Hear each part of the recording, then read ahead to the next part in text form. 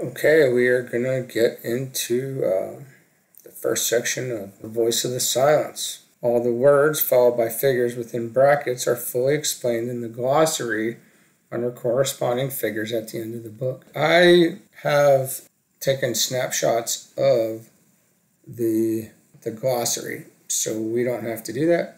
Hopefully it'll be relatively seamless and we can continue right on.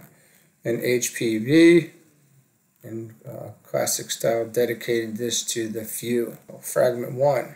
These instructions are for those ignorant of the dangers of the lower idis. And if we look over here in the glossary, the Pali word idi is the synonym of the Sanskrit siddhis, or psychic faculties. The abnormal powers in man. These are two kinds of siddhis. There are two kinds of siddhis.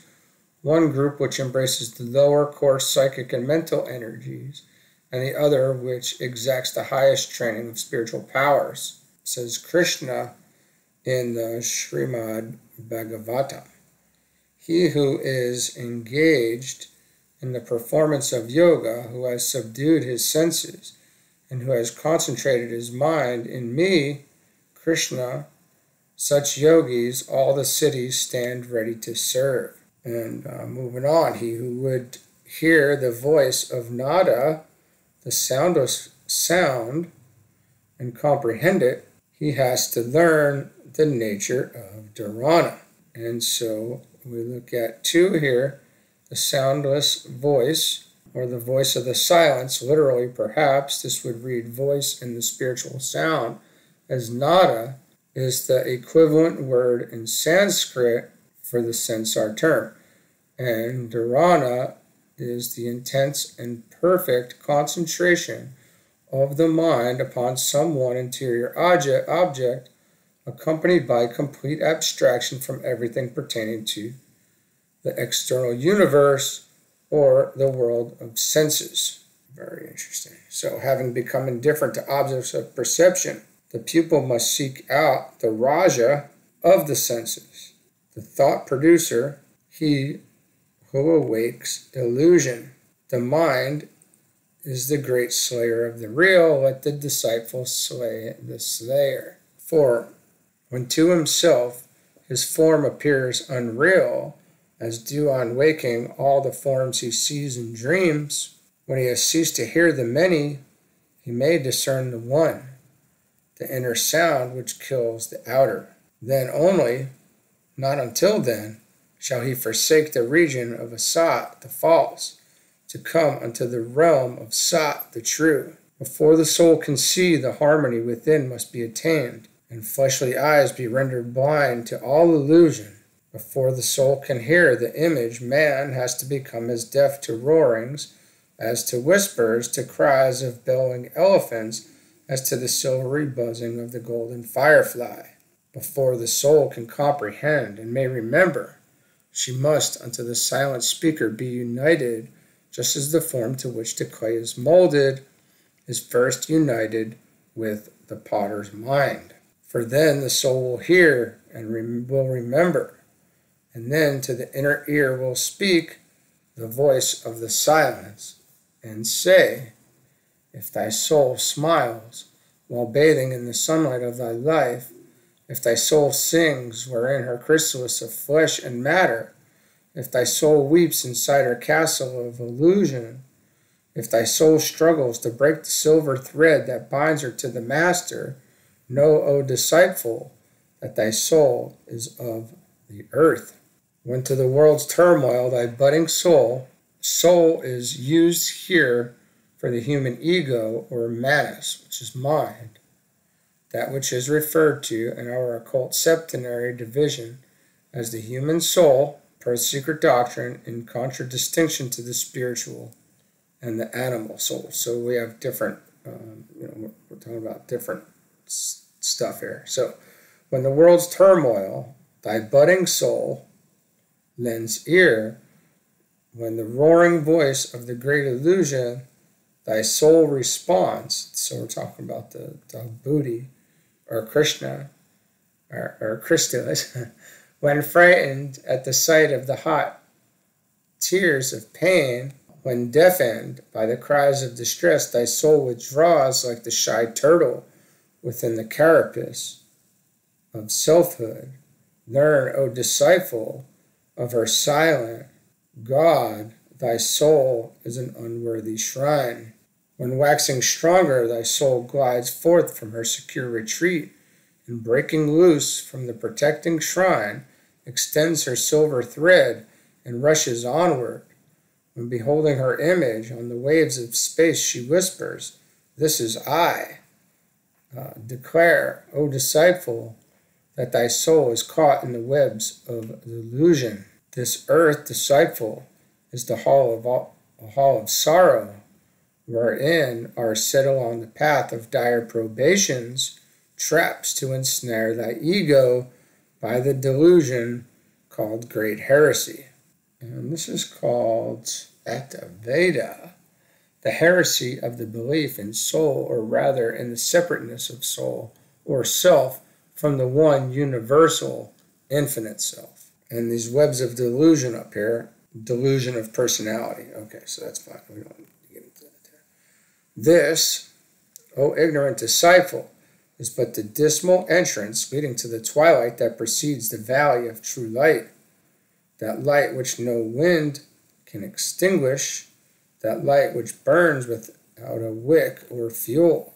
Saith the great law, in order to become the knower of all self, thou hast first of self to be the knower. And this Tattvayanan is the knower or discriminator of the principles in nature and in man, the knower of Atman, or the universal oneself. So, saith the great law, in order to become the knower of all self, thou hast first of self to be the knower. To reach the knowledge of that self, thou hast to give up self to non-self, being to non-being, and thou canst rest or repose between the wings of the great bird. Sweet is the rest between the wings of that which is not born, nor dies, but is the Om throughout eternal ages. And we do have some additional stuff written down over here. Eternity with the Orientals has quite another signification than it has with us. Since 100 years or age of Brahma, the duration of a kalpa, or a period of 4,320,000,000 years. So that's what the Orientals, and we're in the Occident. This is what the Orientals are calling an eternity. And the Om, the bird or swan, Kalhamsa, says the Nada, Bindu Upanishad, or Rig Veda, which is one, I think it's the first Veda, translated by society. The syllable A is considered to be its right wing, U its left, and M its tail. Ardhamatra, half meter, is said to be its head. Bestride the bird of life if thou wouldst know. That 12 here says the same Nada Bindu, a yogi who bestrides the Hamsa, thus contemplates on Om, is not affected by karmic influences or of sins. Give up thy life if thou wouldst live. Give up the life on physical personality if you would live in spirit.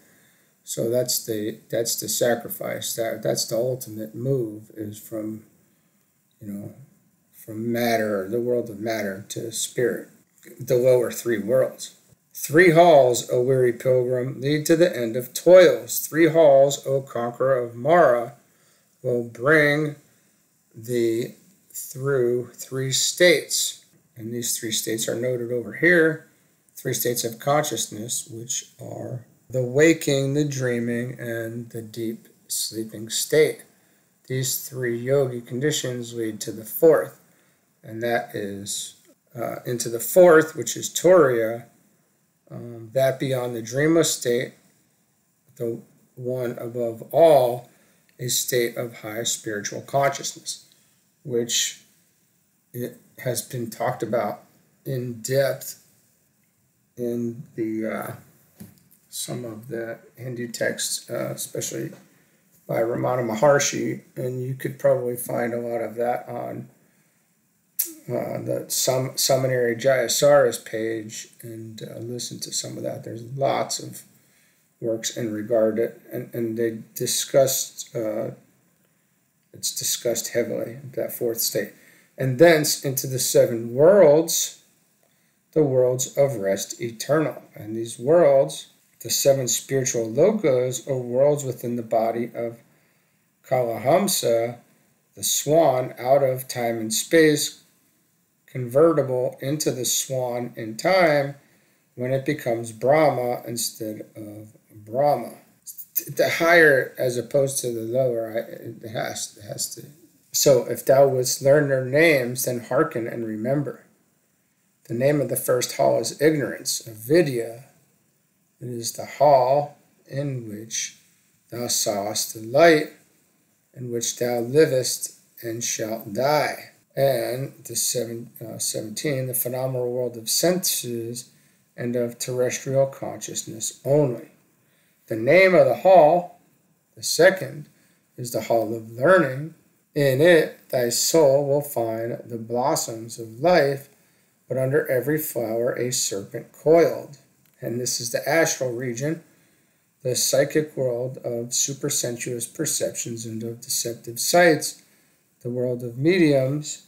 It is the great astral serpent of Eliphas Levi. No blossom plucked in those regions has ever yet been brought down on earth without its serpent coiled around the stem. It is the world of the great illusion. And it's also been called the playground of the gods. The name of the third hall is wisdom, beyond which stretch the shoreless waters of Akshara, the indestructible fount of omniscience. In this region, the region of the full spiritual consciousness, beyond which there is no longer danger for him who has reached it. So that's where we need to get to, right?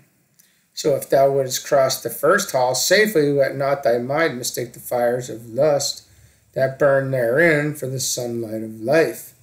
If thou wouldst cross the second safely, stop not the fragrance of its stupefying blossoms to inhale. If freed thou wouldst be from karmic chains, seek not for thy guru in those Mayavic regions. Yeah, I don't think that's just not happening. And then the wise ones tarry not in pleasure grounds of senses. The wise ones heed not the sweet-tongued voices of illusion. Seek for him who is to give thee birth.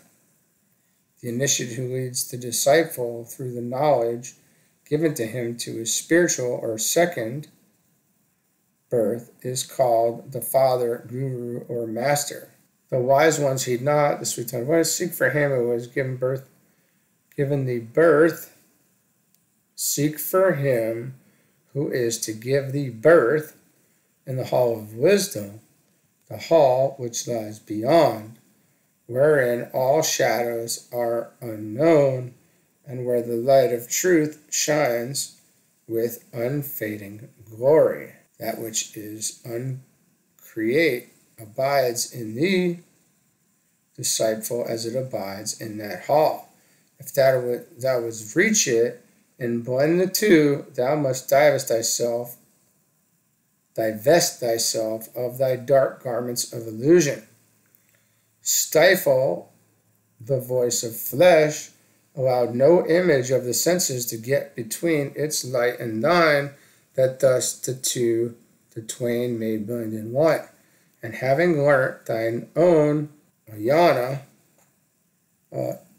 is ignorance or non-wisdom, the opposite of knowledge or jnana, flee from the hall of learning. This hall is dangerous, and its perfidious beauty is needed but for thy probation.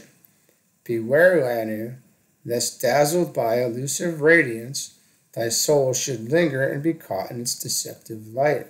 The light shines from the jewel of the great ensnarer, or Mara. And this is in exoteric religions, Edema and Ashura. But in esoteric philosophy, it is a personified temptation through men's vices, and translated literally means that which kills thy soul. It is represented as a king of the Mars with a crown in which shines a jewel of such luster that it blinds those who look at it. This luster referring, of course, to the fascination exercised by vice upon certain natures. We should all be pretty familiar with all this in the real sense. So the senses it bewitches, blinds the mind, and leaves the unwary an abandoned wreck. The moth attracted to the dazzling flame of thy night lamp is doomed to perish in the viscid oil. The unwary soul that fails to grapple with the mocking demon of illusion will return to earth the slave of Mara. Behold the hosts of souls. Watch how they hover over the stormy sea of life, and how exhausted, bleeding, broken wing they drop one after another on the swelling waves. Tossed by the fierce winds, chased by the gale, they drift into the eddies and disappear within the first great vortex. If through the hall of wisdom thou wouldst reach the vale of bliss, disciple, close fast thy senses against the great dire heresy of separateness that weans thee from the rest.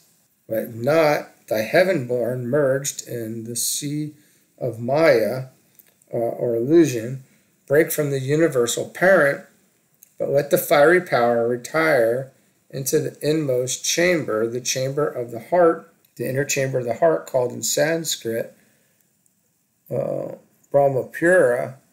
The fiery power is Kundalini, and the abode of the world's mother. And the power and the world mother are names given to Kundalini, one of the mystic yogi powers. It is buddhi, considered as an active instead of a passive principle, which it is generally when regarded only as the vehicle or casket of the Supreme Spirit Atma. It is an electro-spiritual force, a creative power which, when aroused into action, can as easily kill as it can create. That is pretty telling. The World Mother, name given to Kundalini, one of the mystic yogi powers. It is buddhi, considered as an active instead of a passive principle. Then from the heart, that power shall rise into the sixth, the middle region, the place between thine eyes, when it becomes the breath of the one soul, the voice which filleth all, thy master's voice. 'Tis only then thou canst become a walker of the sky, and this being skywalker or goer, as explained in the sixth Adhyaya of that king of mystic works, the Yaneshvari. The body of the yogi becomes as one formed of the wind, as a cloud from which limbs have sprouted out, after which he, the yogi, beholds the things beyond the seas and stars. He hears the language of the devas and comprehends it, and perceives what is passing in the mind of the ant. Though I speak in the tongues of men and angels, and have not love, right? Oh my, that is serious. So 'tis only then thou canst become a walker of the sky, who treads the winds above the waves, whose step touches not the waters. And this is certainly above the astral plane, right? Up into the mind, up into the mental plane, and I'd say into the abstract. So before thou settest thy foot upon the ladder's upper rung, the ladder of the mystic sounds, thou hast to hear the voice of thy inner God, in 7 manners. The first is like the nightingale's sweet voice chanting the song of parting to its mate. The second comes as the sound of a silver cymbal of Dionysus awakening the twinkling stars. The next is as the plaint melodious of the ocean sprite imprisoned in its shell. And this is followed by the chant of Veena. Veena is an Indian stringed instrument like a lute. The fifth-like sound of bamboo flute shrills in thine ear. It changes next to a trumpet blast. The last vibrates like a dull rumbling of a thundercloud. The seventh swallows all other sounds. They die, and then are heard no more. When the six principles, meaning when the lower personality is destroyed and the inner individuality is merged into and lost in the seventh, or spirit, are slain, and at the master's feet are laid, then is the pupil merged into the one, and the disciple is one with Brahma or Atma, becomes that one, and lives therein. This is after a particular initiation, if we're reading the Alice Bailey books. Or after, you could say after the transfiguration, if that makes any sense. But before that path is entered, and I'm just saying this as far as I understand it, so there's that. So before that path is entered, thou must destroy thy lunar body, cleanse thy mind body, so the lunar body, being the astral form produced by the kamic principle, the kamarupa, or body of desire, and the manasarupa, and we're talking about the mind body. The first refers to the astral or personal self, the second to the individuality, or the reincarnating ego whose consciousness on our plane, or the lower manas, has to be paralyzed. So we may be talking about even after the death, which I think is the crucifixion, which is technically considered the fourth initiation. So that's all very interesting. But we know where these planes sit, so that's fine. We have to work our way up there, and it's a long road. So, eternal life's pure waters, clear and crystal, with the monsoon, tempests, muddy torrents cannot mingle. Heaven's dewdrop glittering in the morn's first sunbeam within the bosom of the lotus, when dropped on earth, becomes a piece of clay. Behold, the pearl is now a speck of mire. Strive with thy thoughts, unclean, before they overpower thee.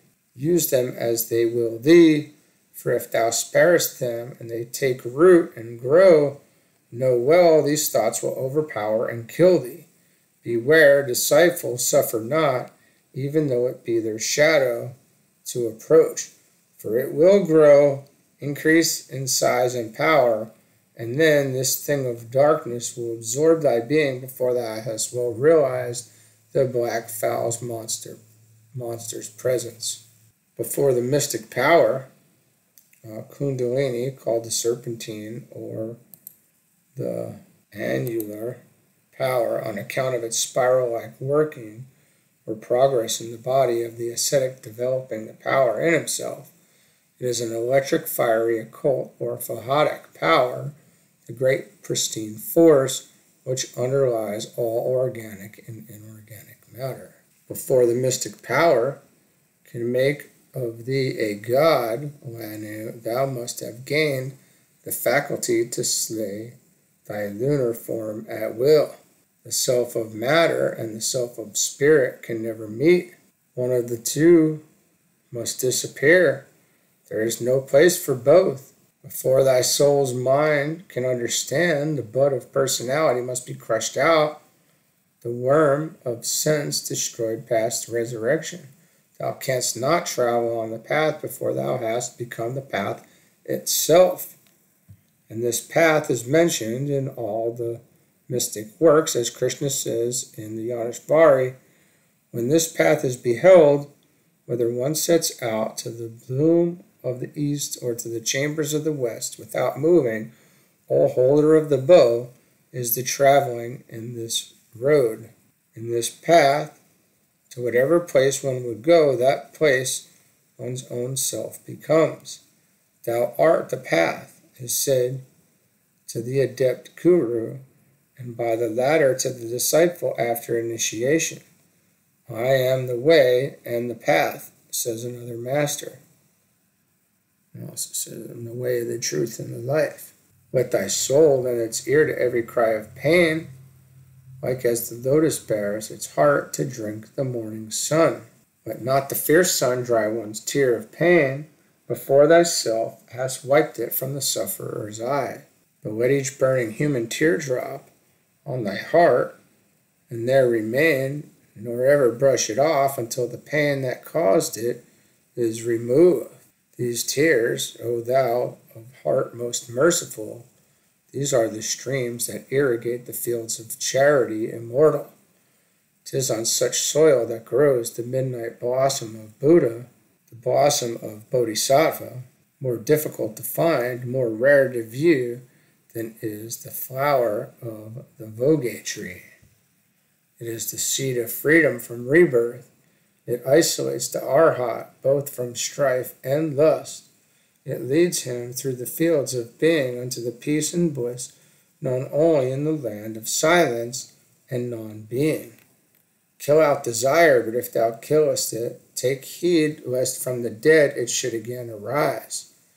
Kill love of life, but if thou slayest Tana, the will to live, the fear of death and love for life, that force or energy which causes the rebirth, let this not be for thirst of life eternal, but to replace the fleeting by the everlasting. Just the truth, all right? That's the mindset. Desire nothing, chafe not at karma, nor at nature's changeless laws, but struggle only with the personal, the transitory, the evanescent, and the perishable. Help nature and work on with her, and nature will regard thee as one of her creators and make obeisance. And she will open wide before thee the portals of her secret chambers, lay bare before thy gaze the treasure hidden in the very depths of her pure virgin bosom. Unsullied by the hand of matter, she shows her treasures only to the eye of spirit, thy eye which never closes, the eye for which there is no veil in all her kingdoms. Then will she show thee the means and way, the first gate and the second, the third, up to the very seventh. And then the goal, beyond which lie, bathed in the sunlight of the spirit, glories untold, unseen by any except the eye of soul. There is but one road to the path. At its very end alone the voice of the silence can be heard. The ladder by which the candidate ascends is formed of rungs of suffering and pain.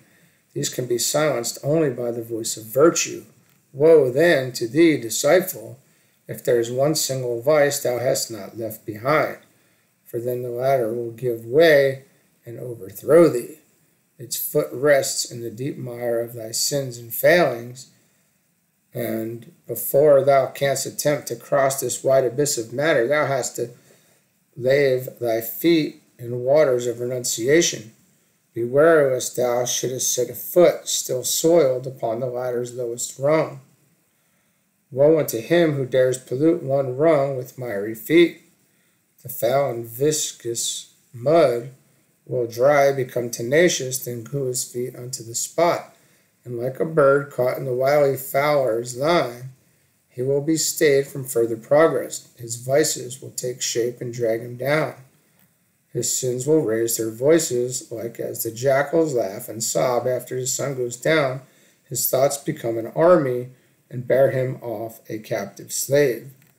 Kill thy desires, Lanu, make thy vices impotent before the step is taken on the solemn journey. Before the first step is taken on the solemn journey. Strangle thy sins and make them dumb forever, before thou dost lift one foot to mount the ladder. Silence thy thoughts, and fix the whole attention on thy masters, whom yet thou dost not see, but whom thou feelest. Merge into one sense thy senses, if thou wouldst be secure against the foe. 'Tis by that sense alone which lies concealed within the hollow of thy brain, that the steep path which leadeth to the master may be disclosed before thy soul's dim eyes. Long and weary is the way before thee, O disciple. One single thought about the past that thou hast left behind will drag thee down, and thou wilt have to start to climb anew. Kill in thyself all memory of past experiences. Look not behind, or thou art lost. Do not believe that lust can ever be killed out if gratified or satiated, for this is an abomination inspired by Mara. It is by feeding vice that it expands and waxes strong, like to the worm that fattens on the bosom's heart. The rose must re-become the bud born of its parent stem before the parasite has eaten through its heart and drunk its life sap. The golden tree puts forth its jewel buds before its trunk is withered by the storm. The pupil must regain the child state he has lost before the first sound can fall upon his ear. The light from the one master, the one unfading golden light of spirit, shoots its effulgent beams on the disciple from the very first. Its rays thread through thick dark clouds of matter. Now here, now there, these rays illuminate like sun sparks, like the earth through the thick foliage of the jungle growth. But, O disciple, unless the flesh is passive, head cool, the soul is firm and pure as flaming diamond, the radiance will not reach the chamber. And the chamber is the inner chamber of the heart, called in Sanskrit the Brahmapura. Fiery power is Kundalini. Its sunlight will not warm the heart, nor will the mystic sounds of the Akashic heights. These mystic sounds are melody heard by the ascetics at the beginning of a cycle of meditation, called Anahata Sabda by the yogis, before they reach the ear, however eager, at the initial stage. Nor will the mystic sounds reach the ear, however eager, at the initial stage. Unless thou hearest, thou canst not see. Unless thou seest, thou canst not hear. To hear and see, this is the second stage. When the disciple sees and hears, and when he smells and tastes, eyes closed, ears shut, with mouth and nostrils stopped, when the four senses blend and ready are to pass into the fifth, that of the inner touch, then into stage the fourth he hath passed on. And in the fifth, O slayer of thy thoughts, all these again have to be killed beyond reanimation.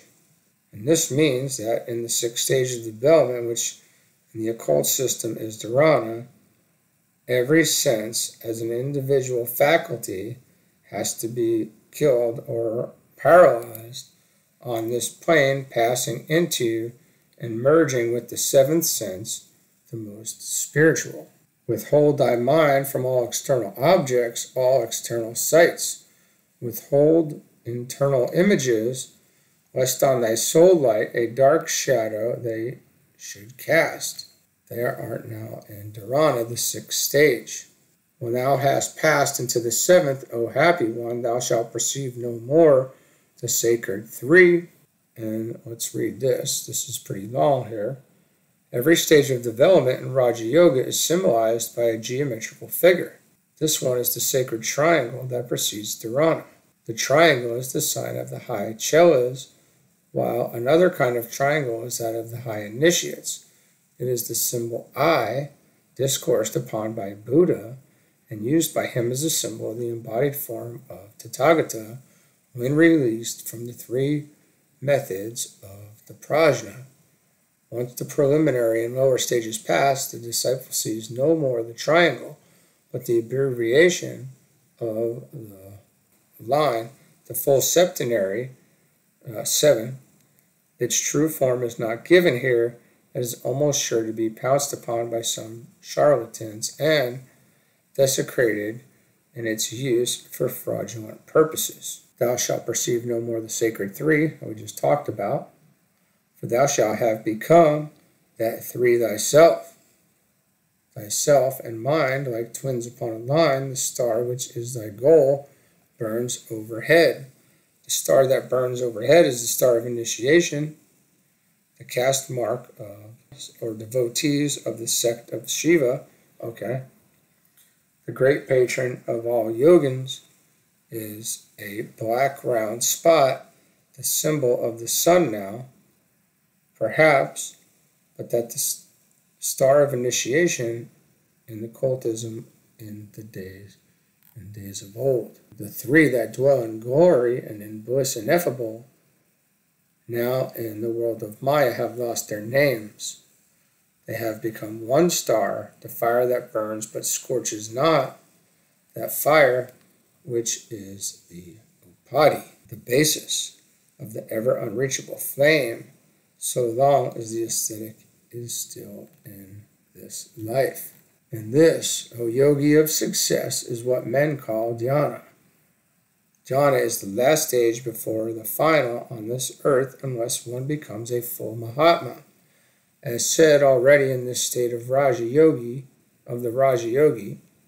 is yet spiritually conscious of self. The Raja Yogi is yet spiritually conscious of self and the working of his higher principles.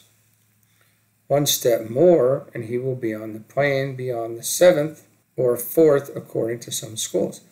These after the practice of pratyahara, a preliminary training in order to control one's mind and thoughts, count dharana, dhyana, and samadhi, and embraces the three under generic name of samyama. Yeah, and I think I remember Patanjali talking about samyama too. The right precursor of samadhi. And samadhi is the state in which the ascetic loses the consciousness of every individuality, including his own. He becomes the all. And now thyself is lost in self, thyself unto thyself, merged in that self from which thou first didst radiate. Where is thy individuality, Lanu? Where are the Lanu himself?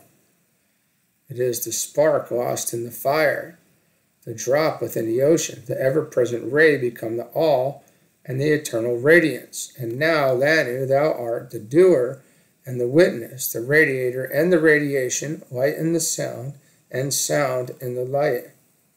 Thou art acquainted with the five impediments, O blessed one. Thou art their conqueror, the master of the sixth, deliverer of the four modes of truth.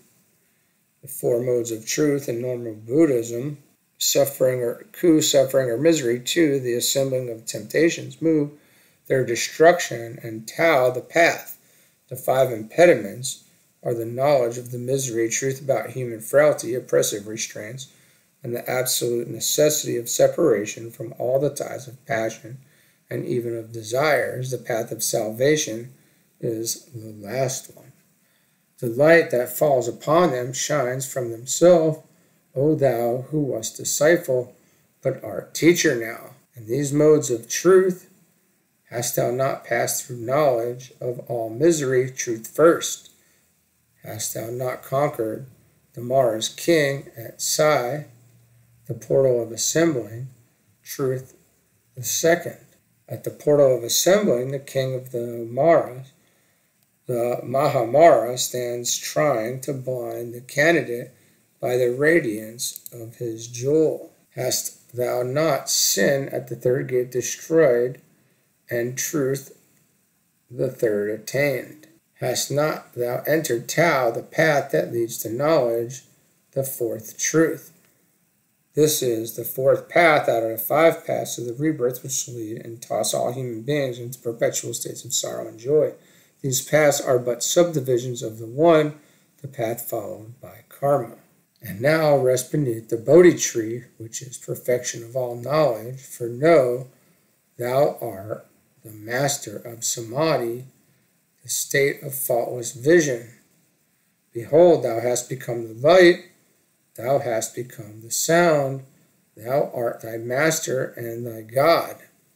Thou art thyself the object of thy search, the voice unbroken that resounds throughout eternity, exempt from change, from sin exempt, the seven sounds in one, the voice of the silence, Om Tat Sat. And that is the end of Fragment 1, and we'll leave it there for today. Thanks.